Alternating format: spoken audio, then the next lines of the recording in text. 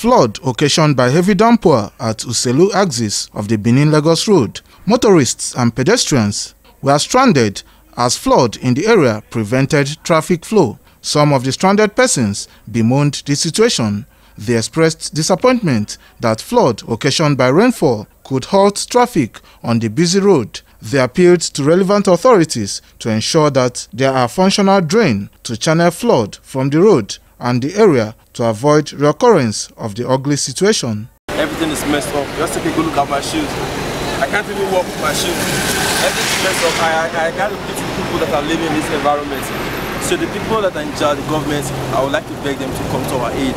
The drainage there, it's only one drainage, and despite that, they've tried, but we employ the government to still try more and do the road well. Have you been on the road now?